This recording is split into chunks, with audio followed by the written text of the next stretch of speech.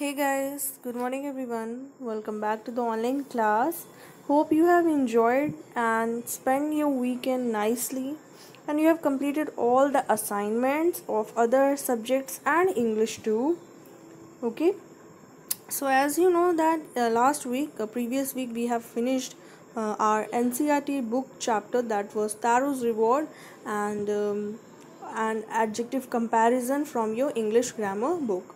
So today we are here with the new pathways book that is Unit 1 Section 2, and in which we are going to learn a chapter that is How I Taught My Grandmother to Read. It is about it is about a grandmother's determination makes a young girl teach her how to read. Means by looking grandmother's dedication about how to read, a young girl decided to teach her. Okay, so this story is written by Sudha Murty. Okay, and how she helped her grandmother to read. Okay, now we'll see with the chapter. We'll read the chapter and we'll make ourselves understand. Let's see. When I was a girl of about 12, I used to stay in village in North Karnataka with my grandparents. Those days, the transport system was not very good, so we used to get the morning paper only in the afternoon. The weekly magazine used to come one day late.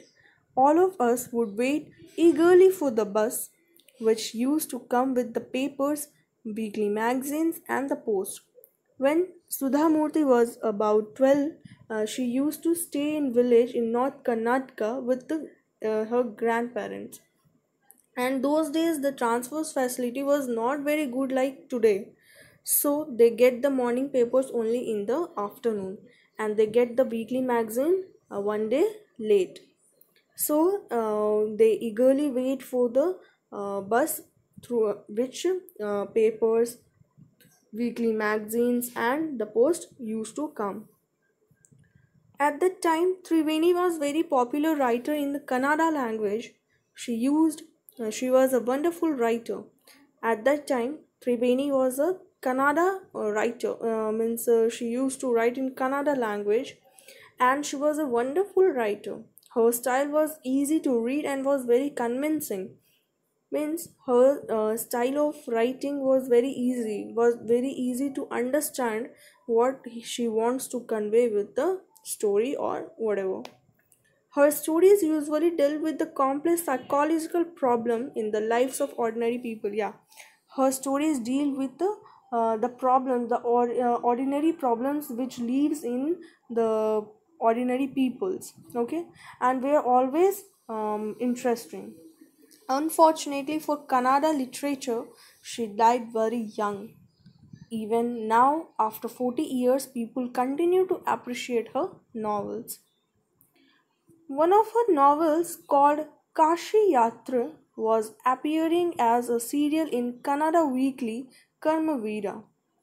One of her novel was Kashi Yatra, which used to come in Kannada language in a form of a serial, and it is the story of an old lady. Means in that Kashi Yatra, that was Karma Veera, that was the name of Karma Veera serial. Okay, and the Kashi Yatra was the novel which means her story, her character was shown in a serial Kannada weekly, and that was Karma Veera.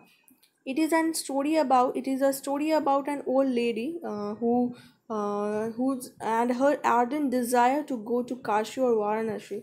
Means it was the story about an old woman who wanted to visit Kashi. Okay, who wanted to visit Kashi or Varanasi. As most Hindus believe that going to Kashi and worshipping Lord Vishweswara is the ultimate punya, means a good thing was to visit Kashi and worship this Lord Vishweswara. That was the ultimate thing. This old lady also believed in this, and her struggle to go there was described in that novel. And in this story, there was also a young orphan girl who falls in love but there was no money for the wedding. In the end, the old lady gives away all her savings without going to Kashi. Means she helped that girl, the orphan girl who fallen in love, and she made means possible her to marry. Okay, she says the happiness of this orphan girl is more important than worshipping Lord Vishweshwara at Kashi. She was unable to visit Kashi because she has given all her savings to that orphan girl to get married for her wedding.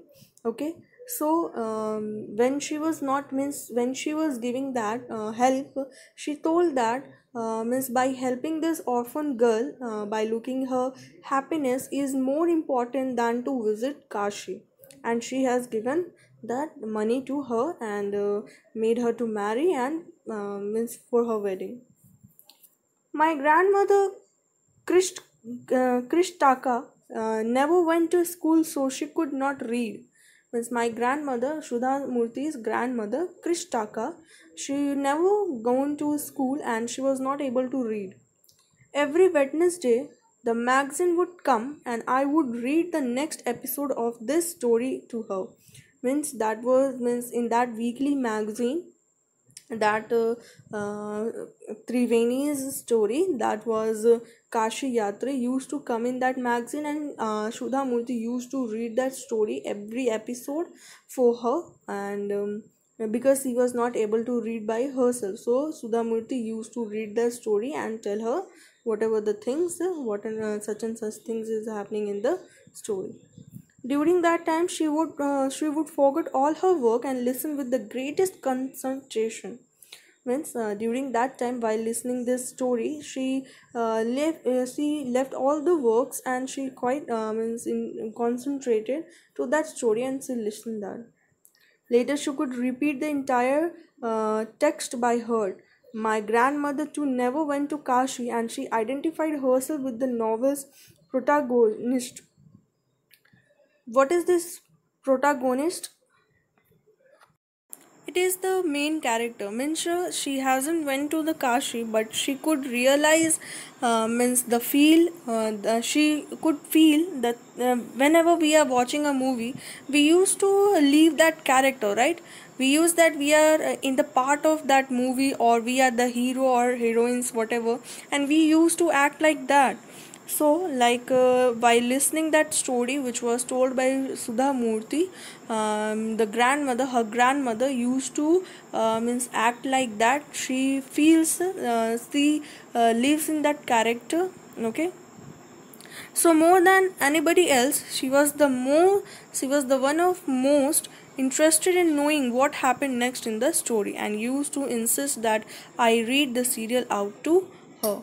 Means she made her grand daughter to read the story for her, because she was quite interested, and because she was not able to read, so she used to say Sudha Murty that please read it for me, and I wanted to know what had happened next in the story. After hearing what happened next in Kashi Yatra, she would join her friends at the temple courtyard, where we children would also gather to play hide and seek. You must have played this hide and seek. Even now also we are playing.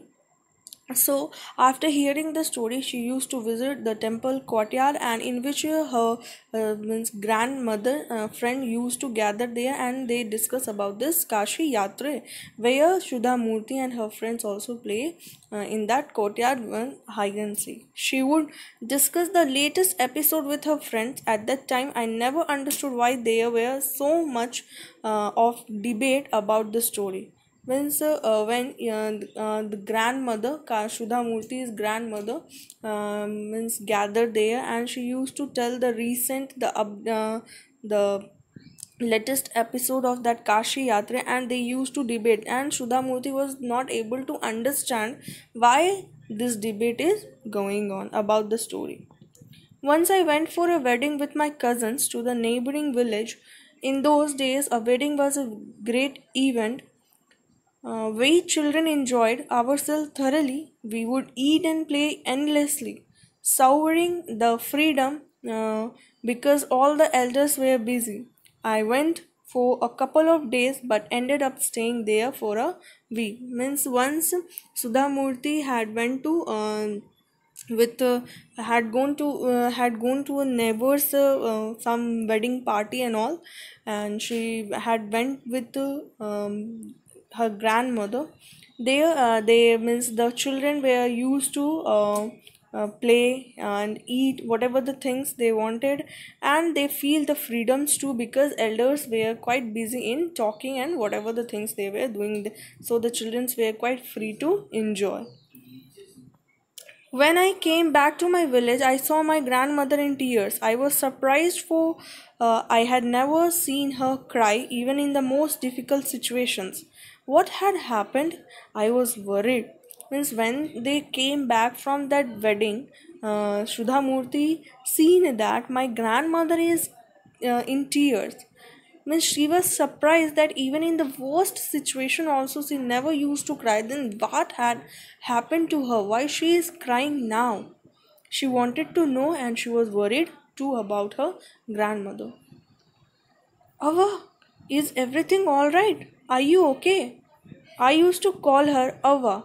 Means what is this Ava? Means in a very loving way she used to call her grandmother Ava, which means mother in Kannada, spoken in North Karnataka.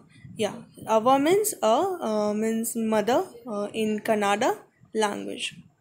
She nodded but did not reply. She nodded. She made a sign with the moving head that nothing, but she didn't reply. I did not understand and forgot about it. In the night after dinner, we were sleeping in the open terrace of the house. It was a summer night and there was a full moon. Ava came and sat next to me. Her affectionate hand touched my forehead. I realized she wanted to speak. I asked her, "What is the matter?"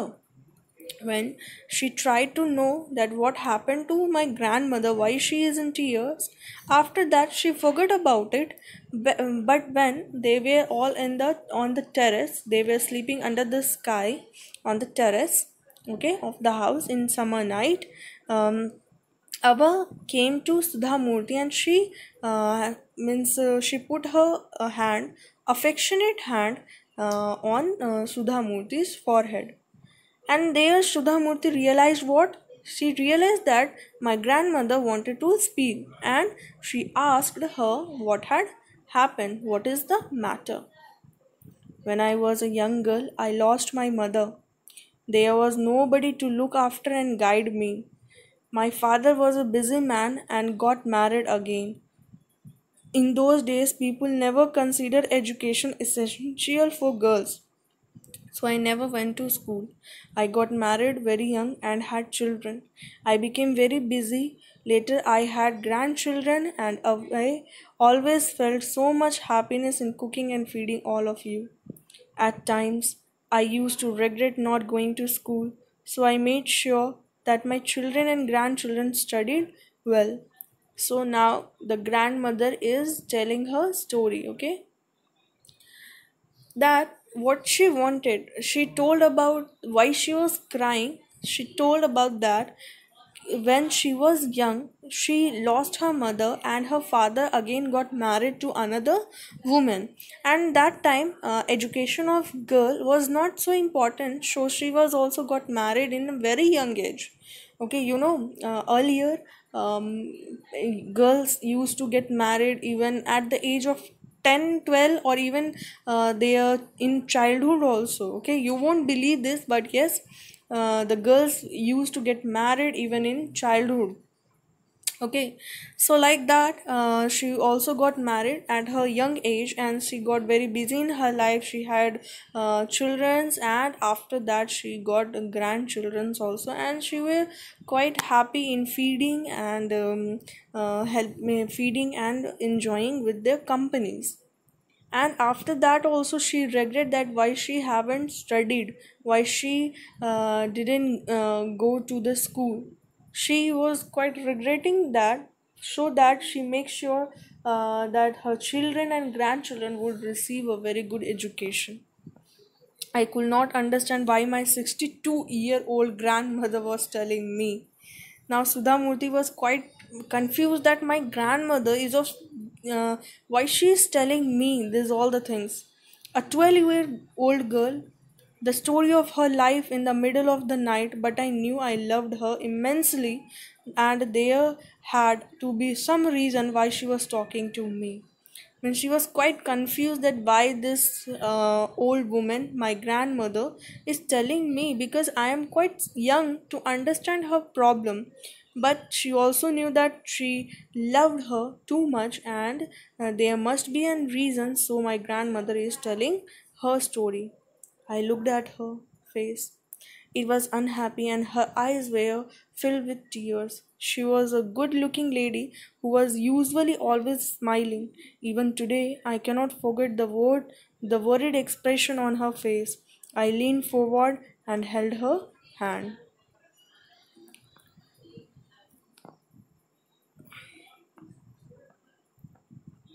Ava, don't cry. What is the matter? Now, this girl is asking to her grandmother, what had happened, Ava? Why you are crying? Please don't cry. Yes. Can I help you in any way? Okay. Now, please tell me what is the matter. Can I help you to make you out with this situation? Ava replied. The grandmother replied, yes, I need your help. You know, when you were away, Karmavira came as usual. I opened the magazine. I saw the picture that accompanies the story of Kashi Yatra, and I could not understand anything that was written. Many times I rubbed my hands over the pages, wishing they could understand what was written. Means when she had gone to that neighboring village for the wedding marriage party, and she had gone for couple of days, for 2 days, but she returned after a week, so that made grandmother quite means worried, quite means she was quite dedicated to that story, right?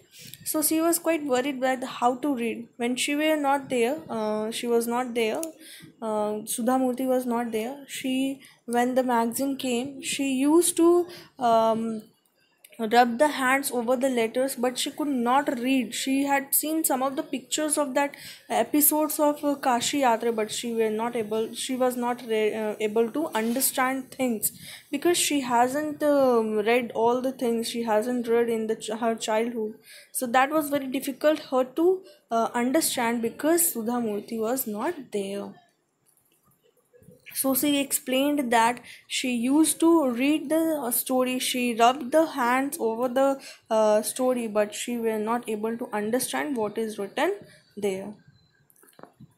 But I knew it was not possible if only I was educated enough. Means if she had been, if she had learned something, if she had went to the schools, it means she wouldn't have faced such a problem, right? She wouldn't have faced such a problem. So she told that it would be possible if I was educated. I waited eagerly for you to return. I felt you would come early and read for me. I even thought of going to the village and asking you to read for me. I could have asked somebody in the village, but I was too embarrassed to do so. She told that I wanted to come to you. I wanted to let you read the story for me. I wanted to go and to you and tell you to read the story. But and even I could tell anyone in the village to read the story for me. But that was too embarrassing. I felt so very dependent and helpless. I was dependent on you, and I could feel that I was helpless. We are well off, but what use is money when I cannot be independent? We are good, we have so much money, but that what is the need of that money when I am not able to do anything? I could feel helpless. She was not independent, she was dependent on that Sudha Murty to read the story, so she felt that she was not independent and she felt embarrassing to to tell anyone to read the story for her. I did not know what to answer. Ava continued. Now Sudha Murty was still confused that why Ava is telling this to me. And Ava continued. I have decided I want to learn Kannada alphabets from tomorrow onwards. Now, the actual point came that the grandmother wanted to learn Kannada alphabets. I will work very hard. I will keep Saraswati Puja day during Dashara as the deadline. That day I should be able to read a novel on my own. I want to be independent. Now her grandmother told her that I want to learn Kannada language, Kannada alphabets, and I will work really hard, and I will keep Saraswati Puja every day. And during Dashara, up to the time Dashara, I would try my best to learn the Kannada alphabets, and I will be able to read the novel by on my own.